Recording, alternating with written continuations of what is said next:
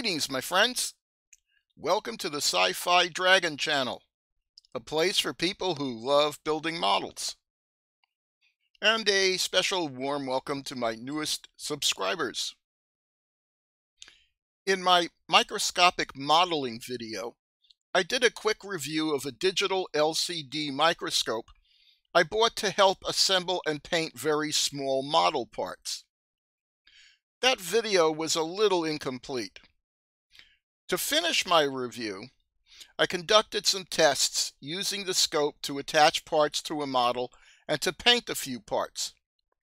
This video shows those tests and my initial conclusions about the microscope.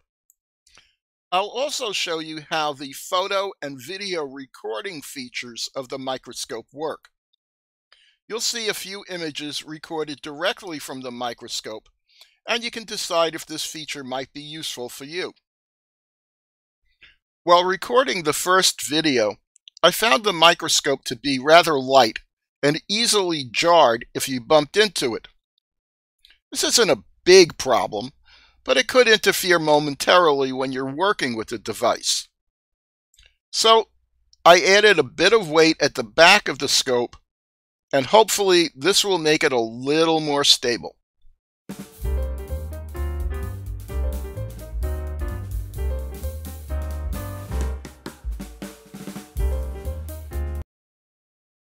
A quick note, all assembly and painting test shots are being done with the microscope at its minimum enlargement setting. Only the distance to the object being viewed and the focus are being changed.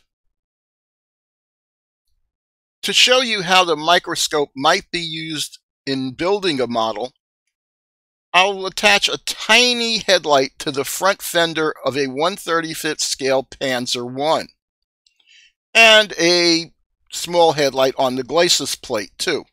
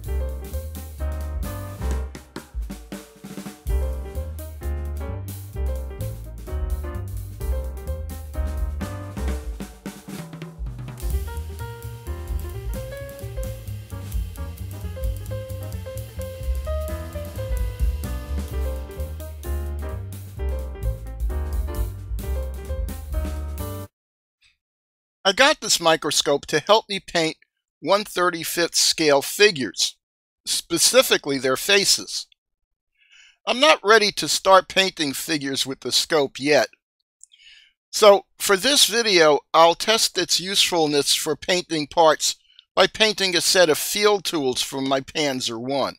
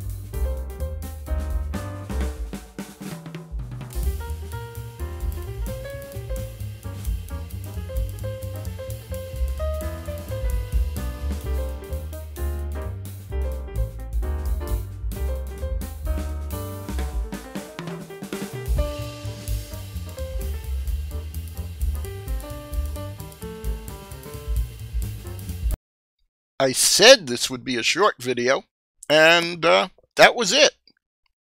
I'm fairly happy with the results of these first efforts, but I'll leave it up to you to decide how things came out and whether you'd consider using one of these devices yourself.